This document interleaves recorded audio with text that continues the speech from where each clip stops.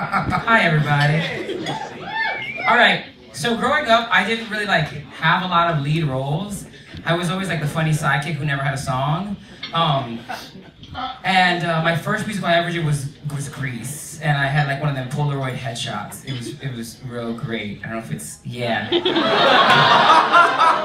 literally is like it was like a hate crime waiting to happen. It's like it does not get better. That was for Grease, and I was in the ensemble and I played the voice of the mad scientist. He's become half werewolf, half man, something like that. Backstage, I'm like. An important crucial to the story. Absolutely, it's right before he tries to rape her. That's what it is, really, to be serious. So that was my first headshot, and then I discovered this theater back home called Crystal Theater. Actually, my roommate was there, Samantha. Anyway, we did original musicals.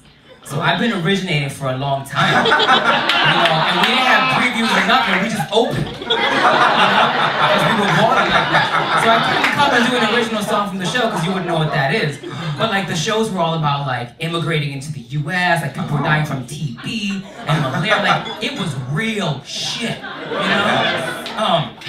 And one of the shows we did was called Louder Than Words. And it took place in an insane asylum, and this guy comes and uses like musical therapy to help the patients out, and they put on a show, and it's about like an angel who like the other angels are fighting for, and the devil, and so I play like a little devil dude in it.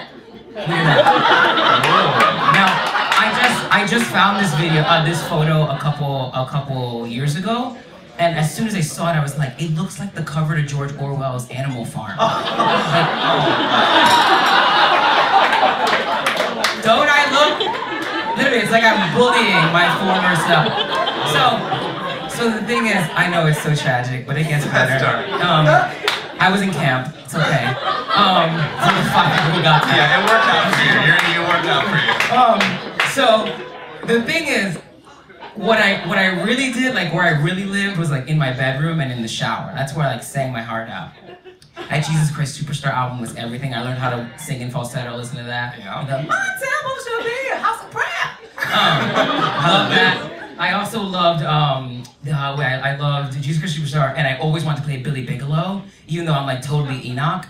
And, but there was also like in the shower, I would sing like all these female songs, like Tortured Women, because that's where the drama was, and that's how I felt. Like I was like Celie in Act 1, Like Mister's beating me, my daddy raped me, I had the babies, they took them away. I've been through some shit, That's how I felt, but it was all inside. So I would release it via the music, and I'm like screaming in falsetto and stuff. And as in high school, my mom and I and my sister and her baby lived in a 2-bedroom apartment. So if I came out of my bedroom, it was like the stove was right there. All the bedrooms led to the kitchen. And I was in this bedroom here, my mom was over there, my sister and the baby were in the living room. And so I would either sing in the bedroom, and my mom would hear it all in the kitchen, or I would sing in the bathroom, and I'd come out of the bathroom, and she would go, "You done screaming?" Because all she heard was, "My temple shall be," Anyway, so what I'm gonna do for you today is, I'm gonna give you guys, and the other reason I didn't bring video footage or anything is because like all my music of me singing in high school is on this. Do you remember? Wait, I wonder if you can hear it. You can't hear it. Like it makes that sound when you're scrolling for music. It's so old. Anyway, so this right now is like me living in my shower, because that's the biggest throwback, and how I felt inside.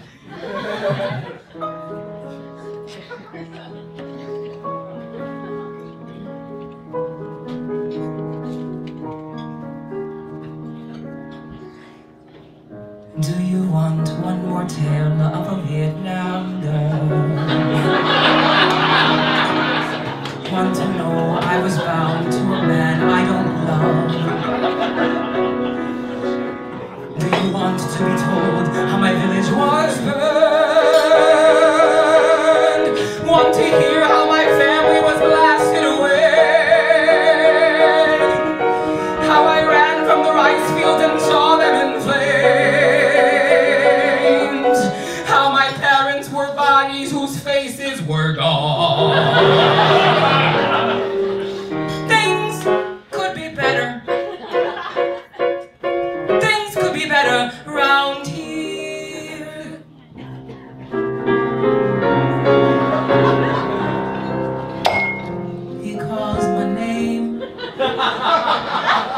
I turned my head.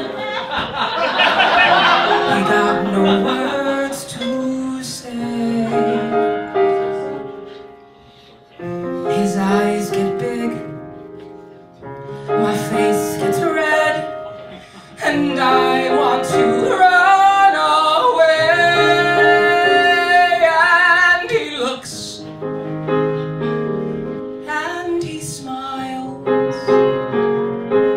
And I'm wild again. Wild again. A simpering, whimpering child again. Bewitched, bothered, and bewildered am I. Continual music.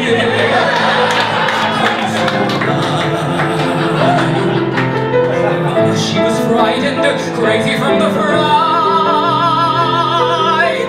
Tears without no comfort, screams without no sound. Only darkness and pain, the anger and pain, the blood and the pain. I buried my heart in the ground,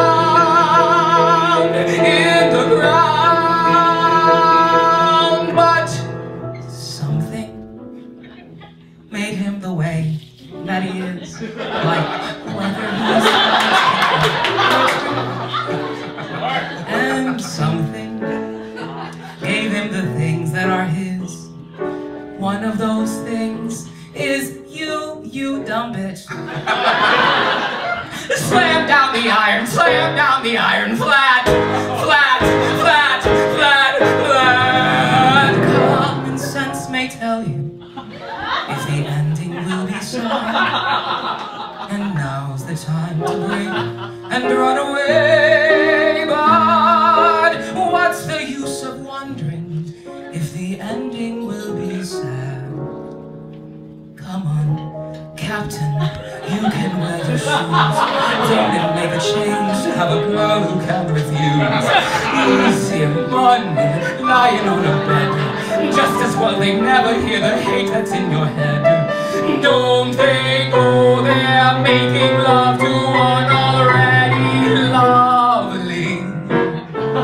What I am is lovely, and it's one thing I can give to you.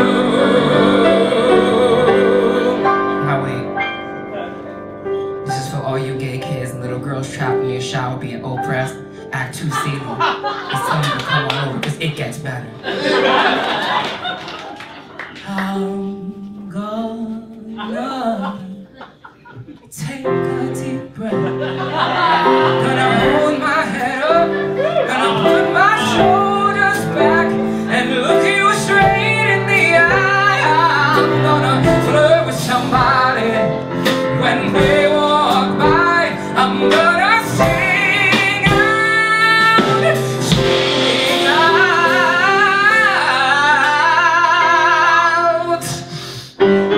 I believe I have inside of me everything that I need to live a bountiful life.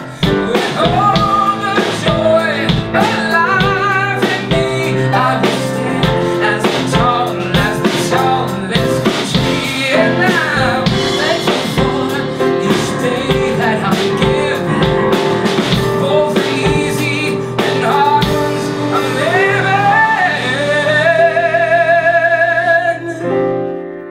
But most of all, I'm thankful for loving who I really, really am. I'm beautiful, yes. You done screaming? No, Mama. I'm beautiful.